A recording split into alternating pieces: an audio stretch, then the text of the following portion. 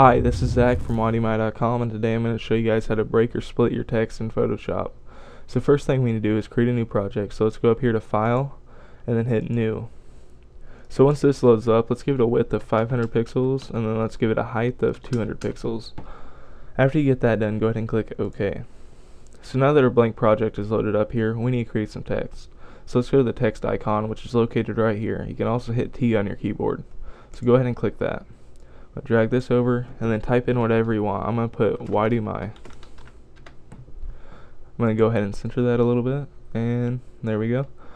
So now the next thing we need to do is go to our pen tool, and our pen tool is located right here. So let's go ahead and click that. You can also hit P on your keyboard.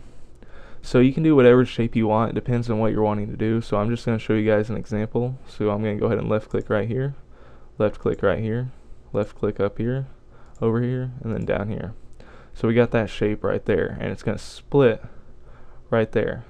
So go ahead and right click that, and then go to Make Selection, and then click OK.